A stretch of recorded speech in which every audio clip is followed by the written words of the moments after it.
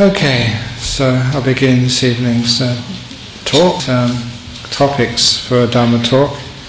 And I got a couple of nice emails and faxes, and one I'm going to read out because I thought it was quite funny, and it's very apt because I've just come back from a very tiring teaching tour of Thailand and Indonesia and Singapore, and just about 10 days and about 8 cities, giving talks in many places, just like being like a rolling stone, just giving one gig, one night stands.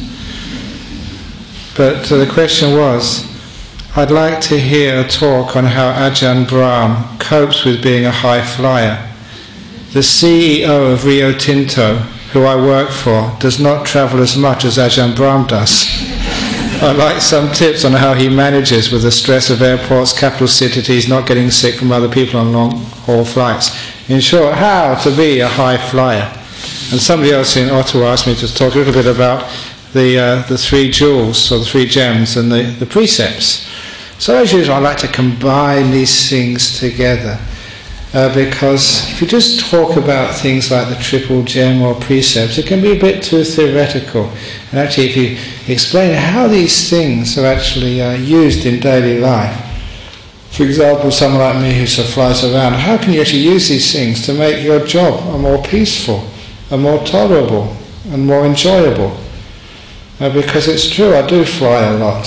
There's many people I get to know personally now in Perth Airport. Even our librarian, Abby, if she's here, oh, she's in the front. I keep meeting your cousin at the immigration. Let alone all the other people who stamp my passport, who say hello, and where are you going this time, Ajahn Brahm? And you just spend a lot of time up in the aircraft. I know that sometimes people think that that's not environmentally good because of all the greenhouse gases which jet aircraft spew into the atmosphere. But then again, I've got many carbon credits because I'm celibate and never had a child. And thereby, the very fact I'm celibate and babyless means that those carbon, the carbon which I have saved by not having children and looking after the planet by doing my bit to stop overpopulation, I think gives me enough credit to fly around the world without any guilt. But also, because of a Buddhist, we don't tend to have guilt. One of the things which we don't encourage. But I mean, even the idea of guilt, where does it actually come from? It all comes from believing what other people say about you, or believing other people's ideas. If you really think it was wrong, you wouldn't do it to begin with. But the point is, you know it's worthwhile doing, and then some other people or society or religion says it's bad, you shouldn't do this. And it gets this conflict between what you know is right and what you're told is right. And that's something we don't have in Buddhism, because we don't, actually, literally, none of you here, you don't do what you're told. Because you're not told anything. But actually you do what you're told, because what Buddhism is, it tells you not what to do, but how to find out. In a tour of Indonesia and these other places where I went to recently, that's actually one question which people kept on asking. What actually is the basic difference between Buddhism and other religions? And that's actually a classic definition. If you want to ask your friends, if you want to tell your friends, they say, well, what is the difference between Buddhism and another religion? One of the classic core differences is Buddhism never tells you what to believe. It tells you how to find out. So it's really up to you. And it's a great little difference there. So telling you what to believe often gives rise to guilt. And one of the questions, I'm really going off the point here, one of the questions which came up in Indonesia was abortion. And the reason was because that morning the newspaper said, I forget what city I was in, sometimes I wake up in the morning and have to look around first of all and find out what city I'm in. Because usually it's a different city every morning. I think it was Surabaya, but someone asked me about abortion, because that morning there was an article in the newspaper about the number of abortions had gone up by about 40%. And this is a classic case of how some cultures, some religions, some traditions add this terrible, heavy burden and layer of guilt, upon something which is troublesome enough as it is to deal with. And the last thing we want, on top of an abortion, is the guilt factor afterwards. And when I was asked that question, what is the Buddhist view on abortion? I said, why are you asking me? I've never had one. What would I know? And how many of you are told it's right or told it's wrong by a man? Isn't it ridiculous? The only person who has the right, as far as I'm concerned, to say it's right or wrong or whatever it is someone who's experienced that, who knows what it's all about, who's had to face a decision which is one of the toughest in a woman's life, if not the toughest. And they have to make a decision. And they try and do the very best they can in the circumstances. It's never ever taken lightly. And the consequences, as you know, either way, consequences. And you bear those consequences. And what a man or a religion or a leader should do is not to make it worse by layers of guilt, but to make it more easy with layers of understanding and compassion. So we don't do guilt in Buddhism, we do kindness and say, look, there's no way I could ever know what you've gone through unless I go to previous lives. But on this life, there's no way I can feel what you're feeling. So all I can do, and all I should do, is to give you that compassion and kindness, whichever way you decide. I will always be your friend and always be there for you. And to support you, never to condemn you. Because you can see just how guilt makes everything so much more painful. So because we don't do guilt in Buddhism, we don't feel guilty for these things. So that's one of the reasons why I can fly around quite happily. It's not only that, it's the attitude which you have, when you have to do these things. One rule which I always try and keep whenever I go travelling is never ever to look at my itinerary beyond the present day.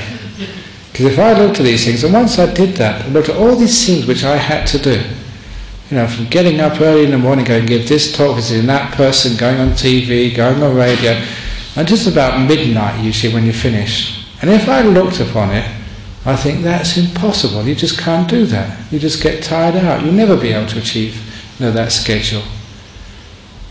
But when I didn't look at it, you just only got 24 hours a day. Every minute's just a minute. So you've got to be somewhere. You've got to be doing something.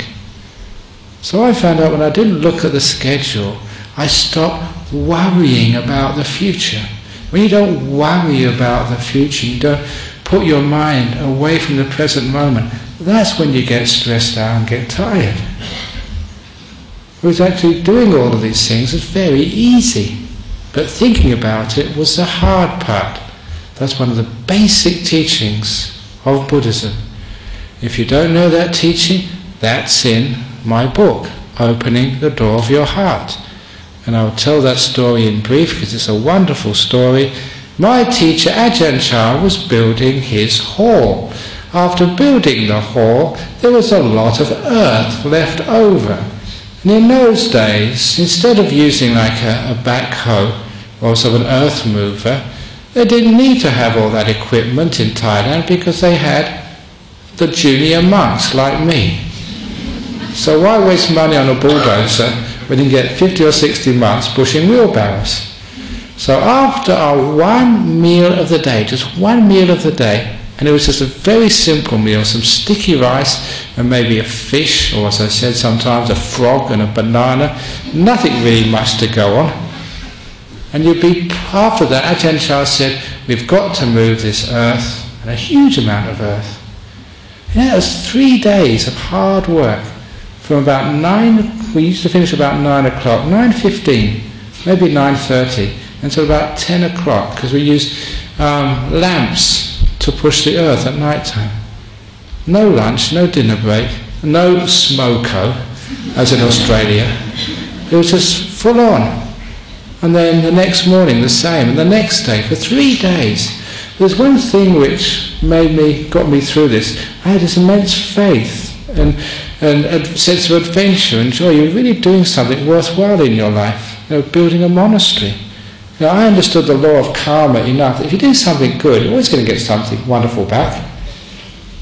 So when we finished moving the earth after 3 days, very, very tired, I thought, wonderful, tomorrow I can wash some clothes, get very sweaty and dirty, have a good shower, and have some meditation the following day. But that night, Ajahn Chah left for another monastery. And the following morning, after breakfast, the deputy abbot called us all together and he said, I've been thinking about that pile of earth. It's in the wrong place. Why don't we move it over here? But he had a point. I could see what he meant. And again, I still had lots of faith. So for another 3 days, just on one meal a day, pushing wheelbarrows, shoveling dirt in the mosquito-ridden hot jungles of northeast Thailand. That was tough. But we finished 6 days of hard work. I think, at last, I really needed to wash. I was stinking, with all this pushing the barrows, and all your clothes get soaked. You've got no time to wash them.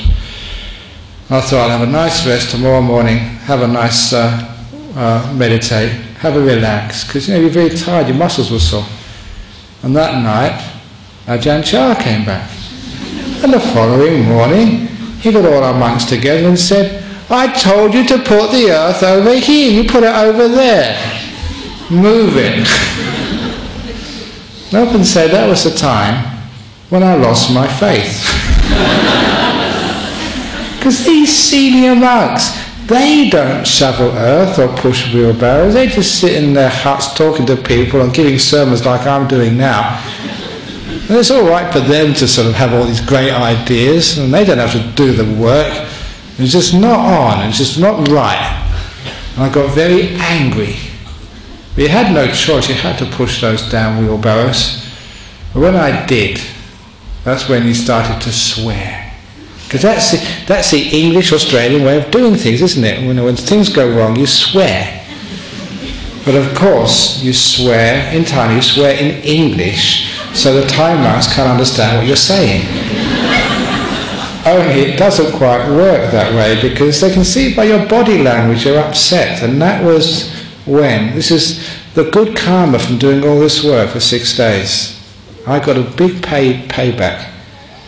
Because a monk came up to me, he saw I was very upset and angry, and he said, pushing the wheelbarrow is easy, thinking about it is the hard part. And wow, that was worth pushing wheelbarrows for 20 days. Because that really it's just a change of attitude. That just stopped so many problems, not just pushing wheelbarrows, in every other part of my life. Because it's so true. I understood what he said enough to stop thinking about it, stop worrying about it, stop complaining, just push. And when I wasn't thinking about it, that wheelbarrow felt lighter. And you had a lot of fun for 3 days with the monks, pushing wheelbarrows, telling jokes and having a good time. Yeah, it was tiring, but mentally, you had a lot of fun.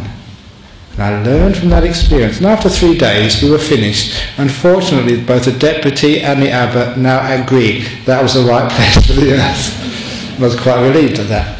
But I learned a great lesson from that. Whatever you have to do in life, thinking about it is the hard part. Doing it is very easy. And every now and again, you test yourself out. Just last, June, July, you flew from Perth to Toronto to give some talks. And that was a very long flight. And that was about 36 hours. I think one of it was 40 hours, the other was 36 hours coming back, because lots of connections. And when I was in Los Angeles airport, there was a bomb scare. And that was actually wonderful, having a bomb scare, because it's very boring going on these aircraft. But you have a bomb scare, and wow, wonderful, it wakes you up. It's better than a cup of coffee. And it got a lovely story for me, which I mentioned here at the time. Because as I was going from one terminal, because the Canadian aircraft came in one terminal, I had just to walk only a couple of 100 meters to, I think, the Singapore Airlines terminal.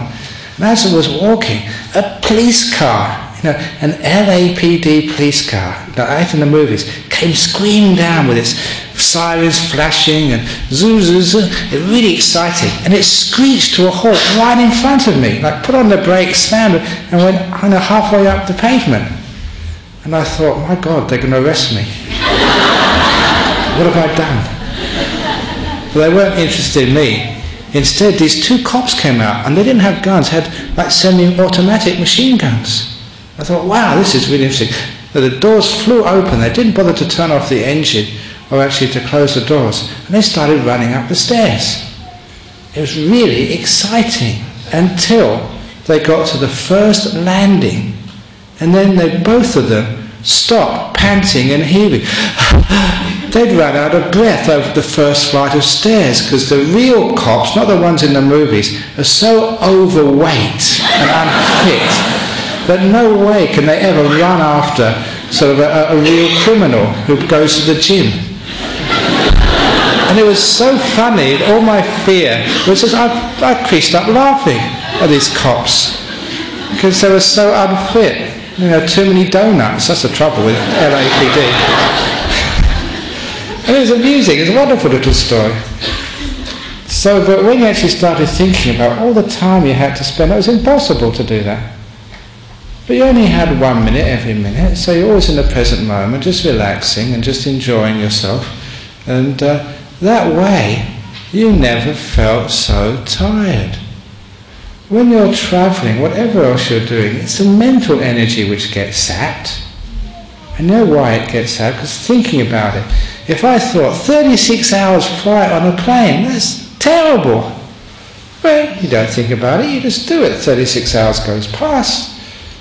And one thing I did find out many, many years ago, I was flying from Adelaide to Perth. And instead of just looking at the magazines or whatever, I just sat down and just meditated for an hour and a half. And if you meditate when you're travelling, you've got nothing much else to do. So you meditate there, and I found out you get much less jet lag. You don't feel so tired. It's a great opportunity to do some meditation. I know some people keep telling me, oh, life is so busy, we don't have time to meditate. You have 36 hours. What a wonderful opportunity to get in some nice meditation. I remember sometimes I've gone into meditation while I've been on the aircraft. The trouble is the flight attendants come up to you afterwards and say, oh, you had a very lovely sleep. I wasn't asleep, I was meditating. Because they think you're sleeping. They said, you can always sort of put the chair back if you want to. I said, I don't need a chair back, I'm meditating. So sometimes they don't understand. But one thing I did think about once in aircraft, if you did meditate, sitting on the floor, you could actually get 2 layers of people instead of one.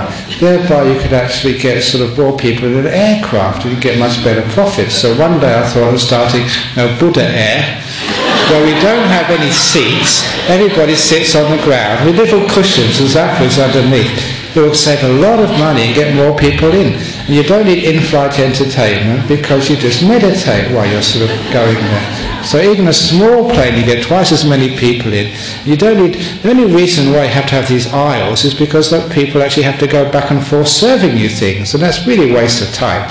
So it would make a lot of, talk about cut price airlines. What are they not called cut price airlines? What are they called? Budget airlines. You keep the BUD of budget and add DIHT on the end, so Buddhist airlines, and that would mean you get more people in. And because you're meditating, you're very calm, you don't need food or water. So that way, on these lovely flights, you just get into jhana when you sort of leave and come out when you get back again, nice and fresh. And that's really what I call in-flight entertainment. So who knows, one day that might happen. But anyway, one thing I did find, when you're in the present moment, and you're very peaceful, you don't think too much, there's no trouble, there's no problem at all. And even the person who asked that question about being sick, it's very rare I get sick on these airlines. Maybe sick sort of beforehand.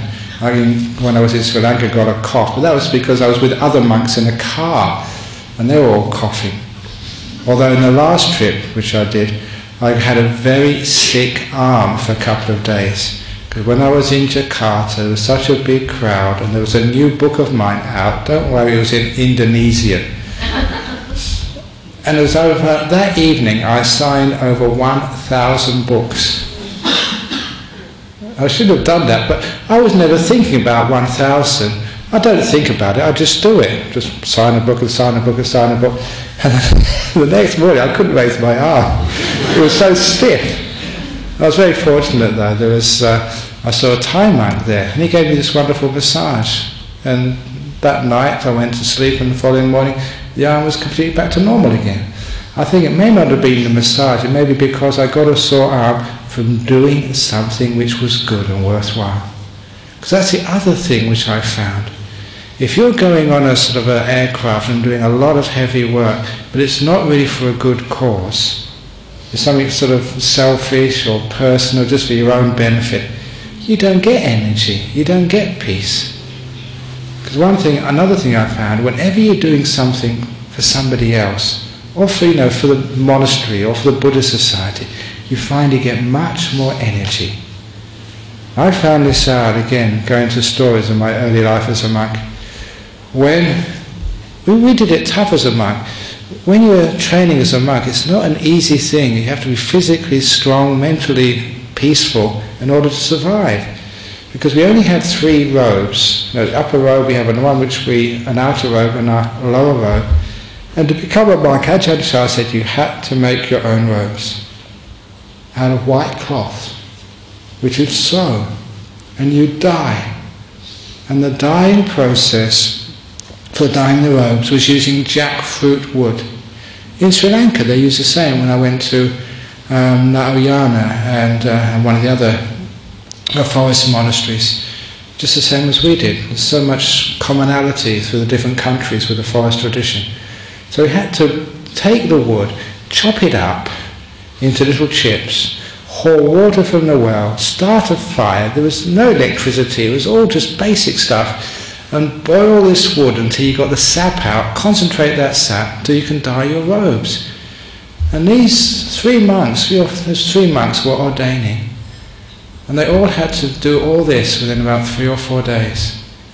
And they'd been working for about 48 hours without any rest. No sleep. They had to keep on doing this because it took that amount of time. I think really Amnesty International should investigate some of these forest monasteries. But one evening after the chanting and meditation, evening meditation, about 9:30, and I was tired, but I had a lot of compassion for these young monks. They hadn't slept for 2 nights. So I went up to the dyeing shed and they said, "Come on guys, you go and take a break, go and take some sleep." I was skilled enough, I'll look after the fire and the dye pot for you all night. And of course, they never sort of argued. Before I could even finish speaking, they were off. Because they were just so tired. We hadn't slept for such a long time, it's very painful. So they went and had a good rest, and I worked all night. And at 3 o'clock in the morning when we would get up there, and when the bell went, they sort of came out saying, "Thank you, we had some rest, it was so wonderful, thank you so much." And I went to do the chanting and morning meditation. And that morning I was not tired at all. I had so much energy. It was so weird not having slept all night and having worked really hard, and now you're meditating and you're perfectly bright and going on arms round afterwards, which we would do, walking through the village. I was like running, jumping up and down. I had so much energy inside my body. It was so strange. I asked the senior monk at the time, "What's happening?" It was like I was on speed or something. And he said, "You've got energy because you just sacrificed all night to help somebody else. That's the energy you get when you give, when you help, when you do something selfless." And that's what I've employed in my life. So if you're going on a long journey to help somebody else, you get huge amounts of energy coming up. It doesn't matter how tired you are. You may get up at 4 o'clock in the morning, which I was doing, and not go to bed till about 11:30 or 12 some nights. and just spending a lot of time with other people. It's really tough being a monk, because you go and give these big talks to 2,000-3,000 people, and they sign books and take photographs and answer questions, and maybe they let you go about 11 o'clock, and then somebody drives you back to where you're staying. But when they drive you back, that's their opportunity to ask you questions. They got you stuck in the car. That doesn't matter, they can ask whatever. But I know that when you do give for other people, you get energy back. So if I'm travelling and working hard for a bigger cause, you have huge amounts of energy. But if I was doing it for myself, what I want, what I need, then you get tired. So if you're going to be a high flyer, then make sure it's for a service which is much bigger than you, for a cause, for a reason which is really worthwhile in the world. And if you can identify such a cause, such a reason for working hard, you'd be surprised how much energy you can call on. Karma, an instant result when you do something selfless and kind. So that's one of the reasons why all these journeys, I have a great time going on there. But it's really impossible when I look at how much work is done. And even my hosts say, come on Ajahn Brahm, you're pushing 60. About time you slow down. No, you get energy, you get joy, you get a wonderful sense of inspiration doing these things. So that's how you're a high flyer. And because you've got good energy, because you've got positive mind, that's also why you don't get sick. You know, it was first year as a monk in Thailand, all the monks were getting sick with diarrhea, especially, and all these other diseases, because this was really basic village food. And to give you an example of what we used to eat every day, I was cleaning up around our monastery kitchen, and there was an earthen jar with rotten fish inside, crawling with maggots. Because usually they keep the fish in the winter, in the rainy season, and they put it in a jar, and they just put some plastic over the top of the jar with a rubber band, and keep it in there as a source of protein in the dry weather when there's nothing to eat. So that's, you know, how they keep the fish. However, this particular jar, the plastic had torn and the flies had got inside, and so it was crawling with maggots. So I picked it up and went to throw it away. At which point, the head man of the village, who happened to be visiting that monastery at the time, who was the most educated and respected man in the whole village, said, "What are you doing?" I said, "Look, it's gone off, it's got maggots in it." And he snatched the jar from me and said, "That's extra protein."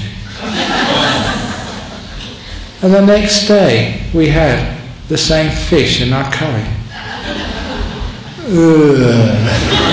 And it was gross what we had to do there.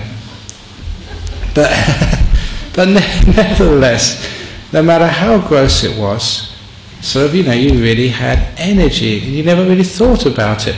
But nevertheless, many people got sick.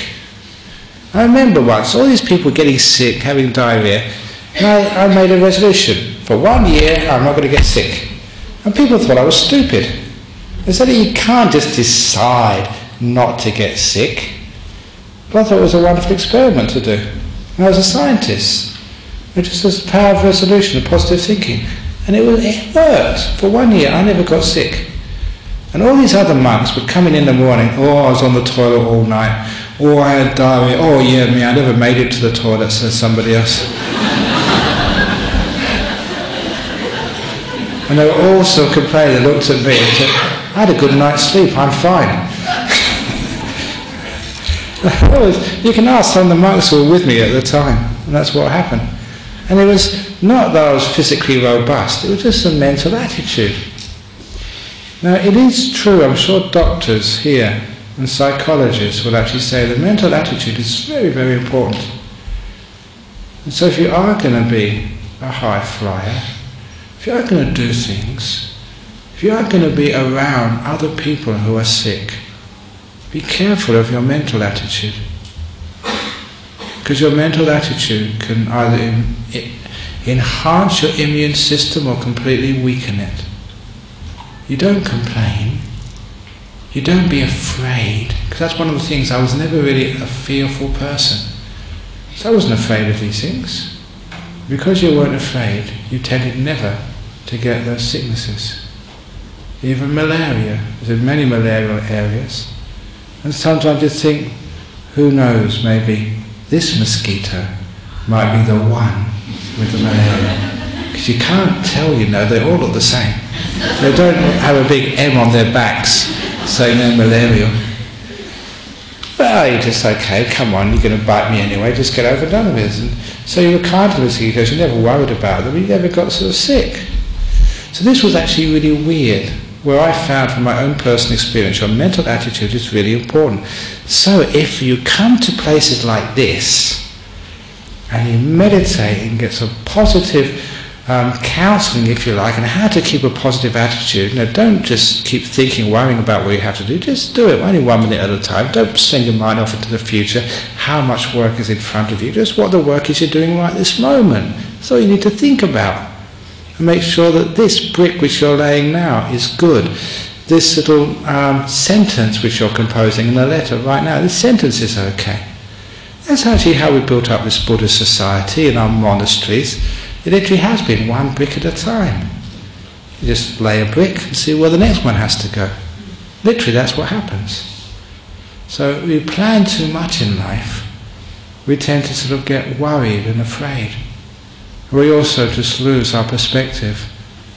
And I've often mentioned here, where is your future made? Now. When is the only time you can affect your future? Now. Whenever you just waste time worrying about the future, you're neglecting the very place your future is being made. So right now, you're making your peace, your health and prosperity. This is where it's happening. If you don't pay attention to the place where things are happening, no wonder things don't go as well as they might. That's why when you're on a flight, you're just in the moment. Where you are. You're not sort of sending your mind to the destination or thinking, how many hours to go? When are we going to get there? Or calling the flight attendant, can you please ask the pilot to take a shortcut? I've got to get to my destination quicker. Can he put his foot down on the accelerator and speed up a bit? You can't do that. That's one of the nice things about being in an aircraft. You're completely out of control. And that's one of the nice things I like. As soon as you sit back in that seat, you can do absolutely nothing. You can't get there faster or slower. That's why I like it. It's like meditating. In meditation you let go of all control. Nothing to do. Because if you try and make meditation happen, you just make problems for yourself. And it doesn't happen. But when you really let go, relax, then you can enjoy the flight. And meditation is like travelling on aircraft. All you need to do is get on your seat, your meditation cushion, your stool or your chair. Once you strap yourself in, then you take off into the nice meditations. You don't have to do anything. And every so often, the flight attendant comes up to you. That's what it does to me. Do you want a cup of tea, sir? Do you want sort of a breakfast, sir? Would you like a cup of coffee or a hot towel? And in meditation, it's just like someone comes up to you and said, do you want jhana, sir? Yeah, okay, I'll have some jhana today.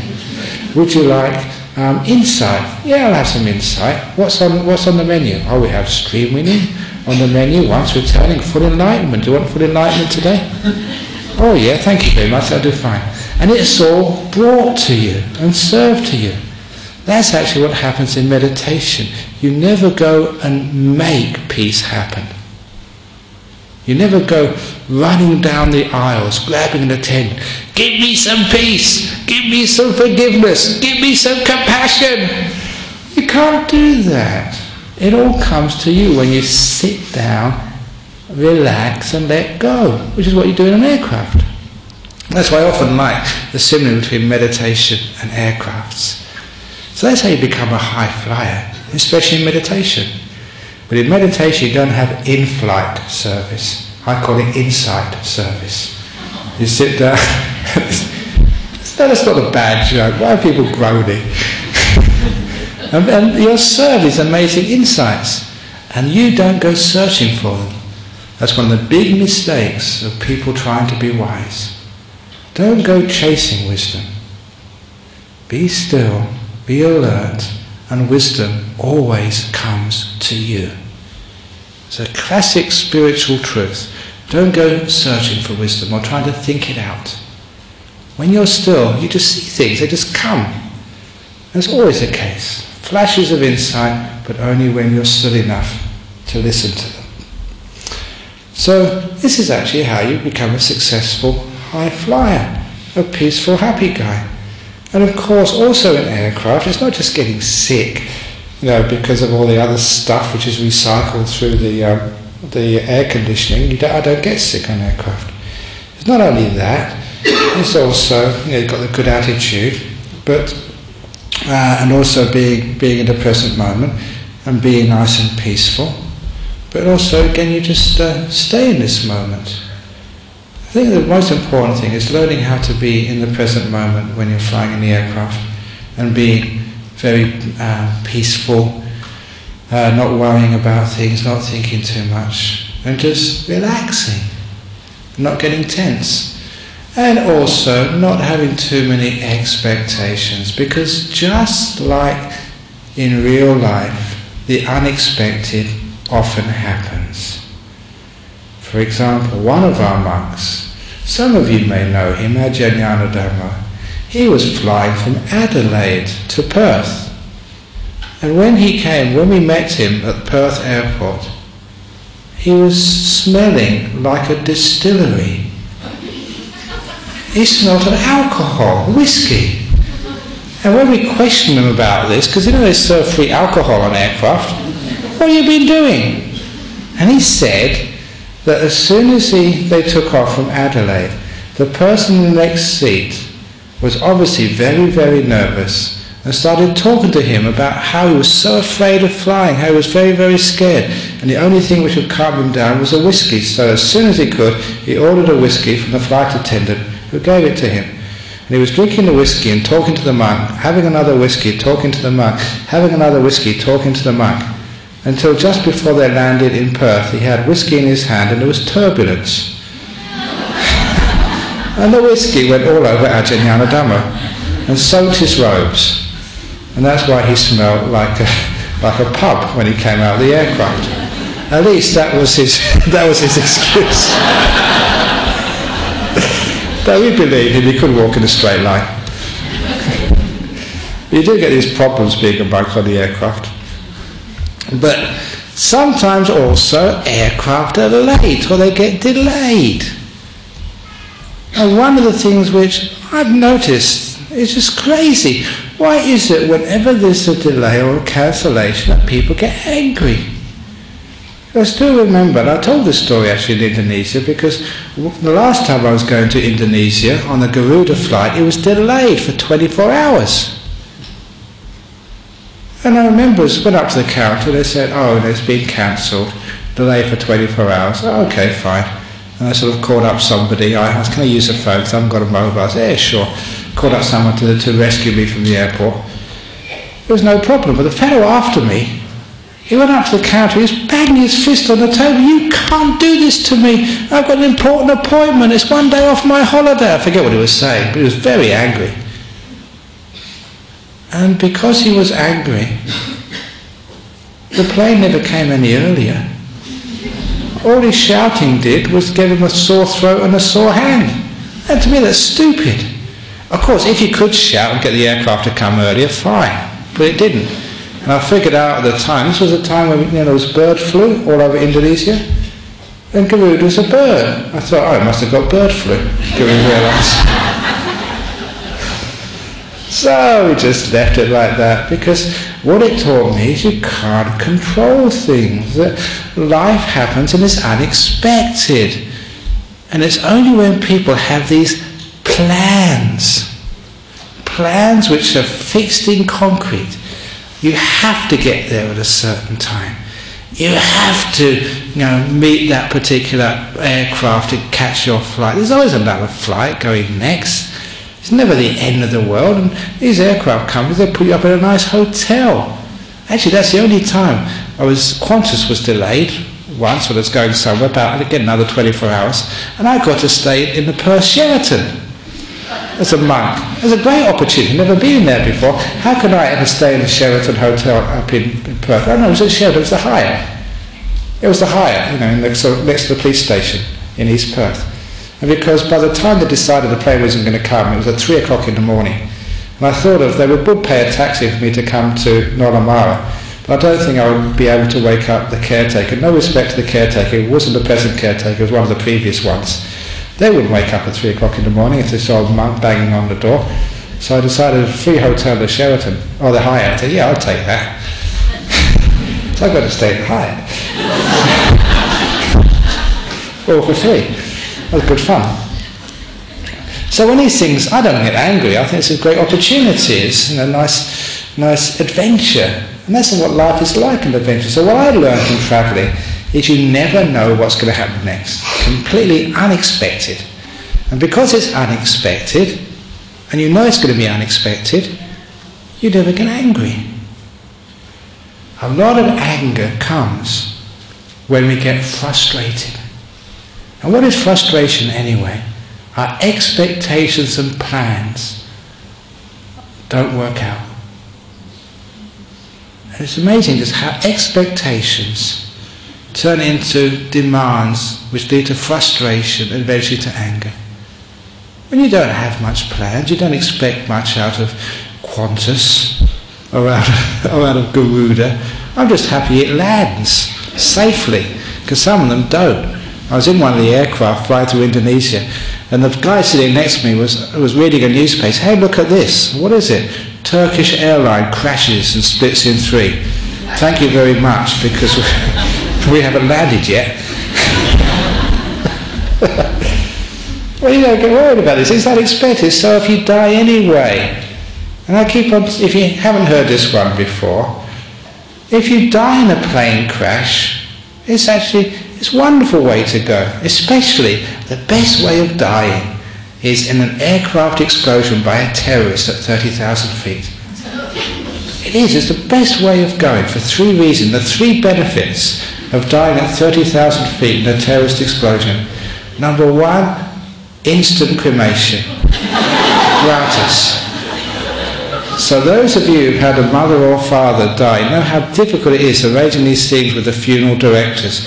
So much work and carriages and flowers and things you have to worry about, putting notices in the newspaper and finding a time at Karakata or Pinaroo or Fremantle for the cremation. It's just such a hassle. Aircraft explosions done all for you. Instant. Very efficient. Number 2, the benefits of the dying at 30,000 feet in terrorist explosion is, how much do cremations or funerals cost? Huge amount of money. But if you die at 30,000 feet, not only is it instant, but your family makes money out of your death. Because insurance, they give you a payout. And it's quite substantial. I think at least $10,000. I remember seeing that in the sort of the Warsaw Convention or something. They've got to pay at least 10,000 if you die. So it's good money, especially in these days of economic crisis. But the very, very best benefit of dying at 30,000 feet in an aircraft explosion is you're so close to heaven, it's easy to go the other way. There are 3 benefits of dying at 30,000 feet. So you can see we have a positive attitude about this. You don't get worried about things. Unexpected happens. You always make something good out of it. Every time that something's gone wrong in my plans, or usually other people's plans, you don't make it to the talk on time, or something goes late, the aircraft doesn't turn up, or something happens, I always find it really interesting and one of the fun parts of life when you experience things you never expected. And you go to places you never dreamed of going. Getting hijacked. Wow. Where am I going to go today? So you can see, like, going in aircraft, you're open to the unexpected. At least you should be. Just like life. So if you know how to have very little plans, you don't worry about being late or whatever.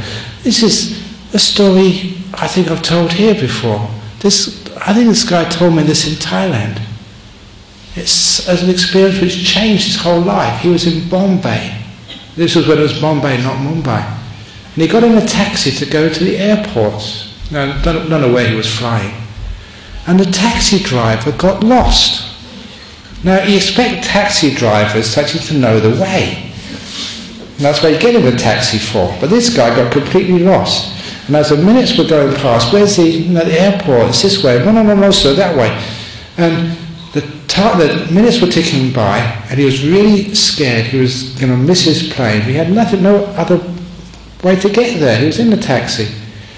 And he was just hoping and praying his aircraft would be delayed, which is quite a reasonable chance. But when he got to Bombay airport, he saw his plane taking off.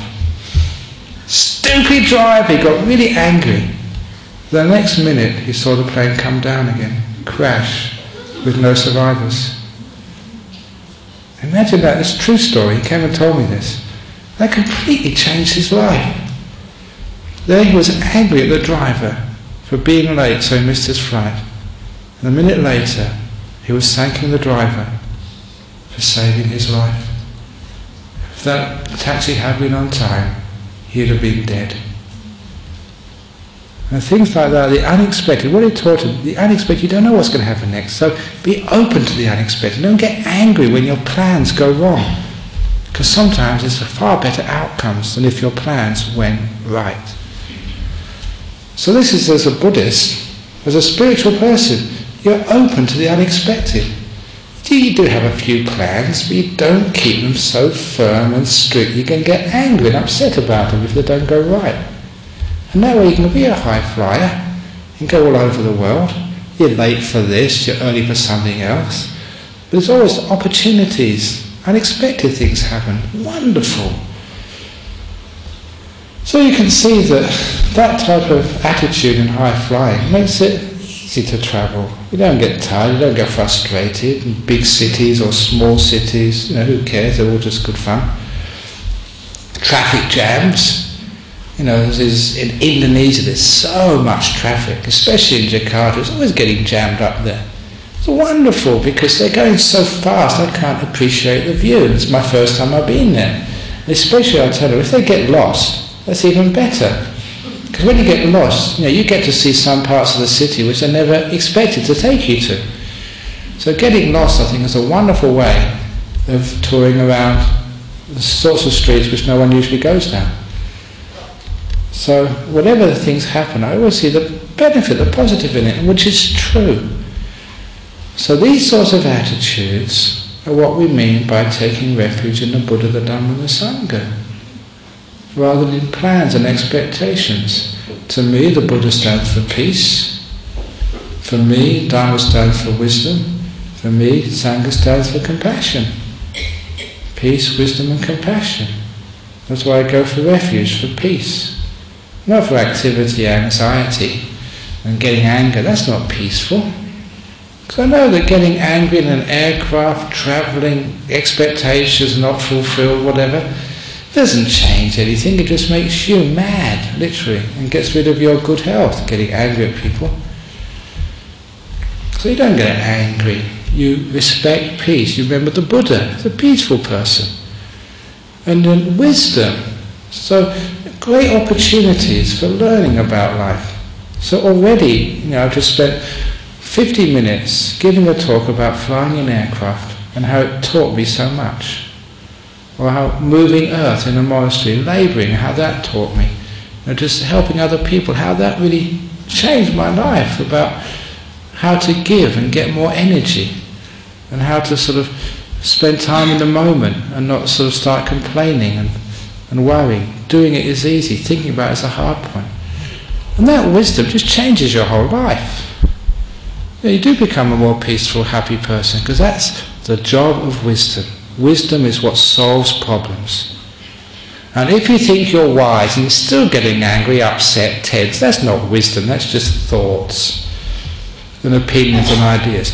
You know it's wisdom because it makes you peaceful. Because it does calm things down, it solves problems. That's why wisdom exists. That's its job. And lastly, just compassion. Because the Sangha, the community of monks and nuns, they're supposed to be the ethos, being wise, compassionate, virtuous people. So I always remember people like my teacher Ajahn Brahm, just so compassionate and kind, never criticises you, even though I did some stupid things. When I do stupid things, he just laughed. He thought it was so funny when Western monks were stupid. We gave him so much pleasure. and that's why just compassion and kindness there.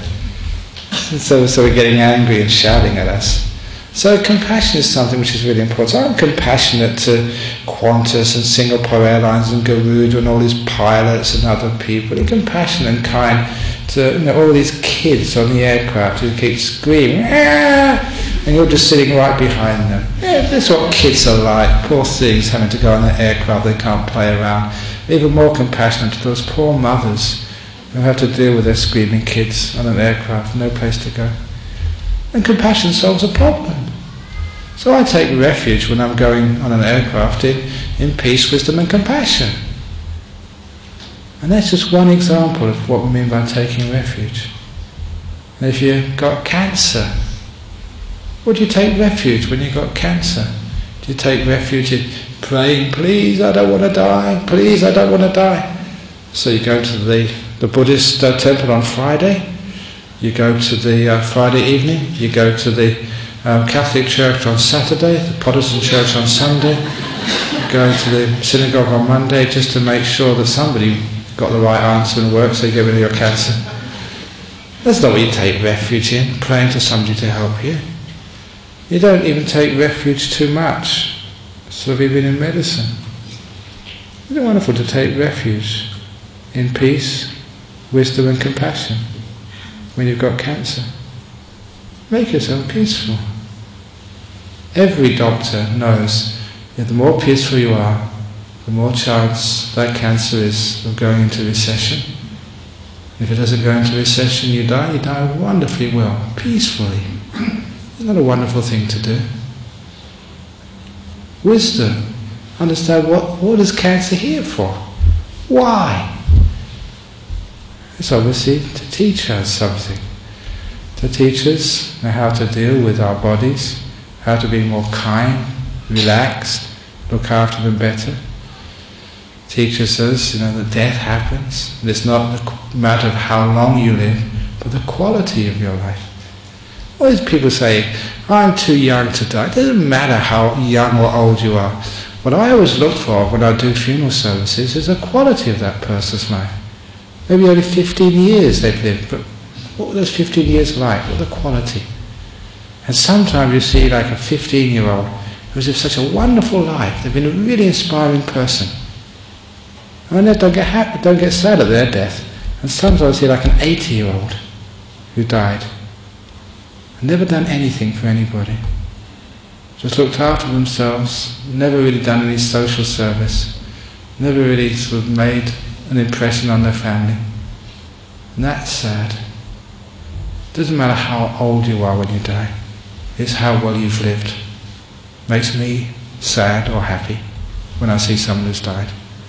So this is what wisdom means. And compassion. Be kind to yourself, even if you're not wise, if you're stupid. Just be kind to your stupidity. We all do stupid things from time to time. And I do many, many stupid things. Always sometimes, my big problem is sometimes people come up to me and say, do you remember me? And I sort of say, I remember you, but I get it wrong. Now, you're the person I met in prison, wasn't it? I've never been in prison! What are you trying to insinuate of a bad person? So sometimes I get into big trouble by getting people wrong. But that's you're kind and compassionate to yourself when you do stupid things. And also you're compassionate to other people when they're stupid as well. And you're compassionate to your body and to the mind and to the whole world. Like kindness. I love taking refuge in kindness, which accepts people and the world as they are. Because you go to all these different places in the world, whether it's to Indonesia or to Sri Lanka, to Thailand, to Singapore, and girls and boys, gays, prisoners, they're just people. Yeah, they do stupid things just like I do stupid things. But they're people, and you can love them for just being humans. Animals, insects, there's mosquitoes being mosquitoes. What do you expect mosquitoes to do? They're hungry, so here you go. Have something to eat, mate.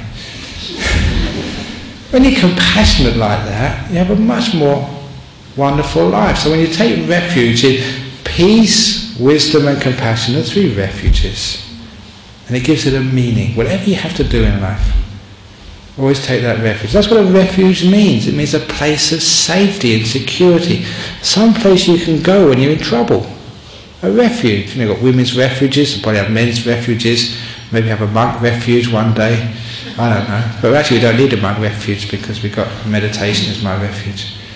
Peace, wisdom and compassion. Your refuge in life. That's for me the triple gem. That's why it's a gem. It's so valuable. You can't put a price in dollars on peace and wisdom. I mean, real wisdom which solves problems. Wow, that's just so valuable when you know how to live in life. And people come up and they're sort of very sick, or you get sick and you're in problems or whatever. You can be wise and compassionate. Isn't it when you see a compassionate person or a compassionate act? Everybody respects that. Everybody thinks, wow, what a beautiful thing to see. A real, true act of kindness. That's why we worship those things, while they are refuges. And if we do that, we keep our precepts. I've only got 2 minutes left. So I know that sometimes people think, oh, these Buddhists, they have 5 precepts, not to kill, to steal, commit adultery, lie, or take alcohol and drugs. And they think, oh, 5 precepts is too much. So, out of compassion, out of wisdom, wanting a peaceful life for people who can't keep 5 precepts, these days I teach people 2 precepts. Nice and easy, just keep 2 precepts. And those 2 precepts, never do anything by body, speech or mind which harms another being, human or otherwise. Don't do anything which harms others. That's precept number 1. And precept number 2, never do anything by body, speech or mind which harms yourself. Precept number 2. Don't give harm to yourself or to others in the world. And just keep those 2 precepts. So don't shout at your husband. Don't feel guilty at yourself and get angry at yourself. Look after your body. Give it a rest and decent food. But also be kind to your mind. Give it a break. Don't harm your body. Don't harm your mind. And don't harm others either. The 2 Buddhist precepts. And I never invented that. That was the Buddha's advice to his own son, Rahula. The 2 precepts. So taking refuge in peace, wisdom, compassion, having 2 precepts and never harming yourself and others. Then you understand how you can be a high flyer. Even if you never travel on an aircraft in your life, still, whatever you have to do in this world, whatever you're called on to do, you can do it with fun, with joy, and also with peace in your heart. It's combining the 2 talks, how to be a high flyer, and the meaning of the triple gem, and the 2 great precepts. Thank you for listening. Okay, there we go, another day, another talk. Any questions? Any questions, comments or complaints? Yes. Yeah, go on, yeah. With all my compassion and love and understanding, I know people that when they leave after an hour or so, I feel absolutely drained, mentally and physically. Apparently there are exceptions to the rule. Oh yeah. But for those people who get drained or upset or angry, just make peace, be kind, be gentle. That's what sometimes happens. So sometimes people go crazy on aircraft. This would happen just on one of the flights. You know what happens? People rush to get on the aircraft first. It doesn't matter if they get on first, we all arrive at the same time. And when the plane lands, they rush to get off first. And this happened, I forget which city. People, as soon as we landed, they rushed to the front of the aircraft to get off.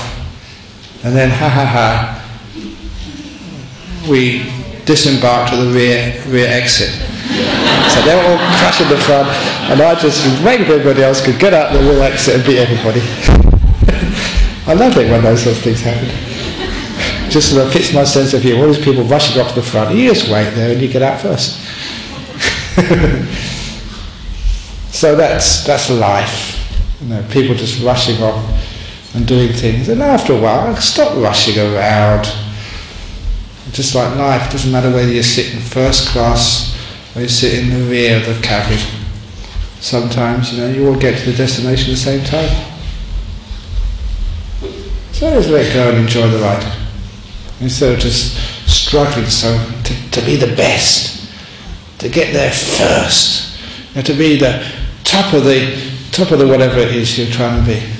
Just stop all that business and take it easy. Much more fun. So thank you for your comment. Any other comments, questions or complaints? Okay, any complaints, refer it to the President. Any compliments, you can come to me. Or should we do the other way around, Mrs. President? Okay, well thank you for listening.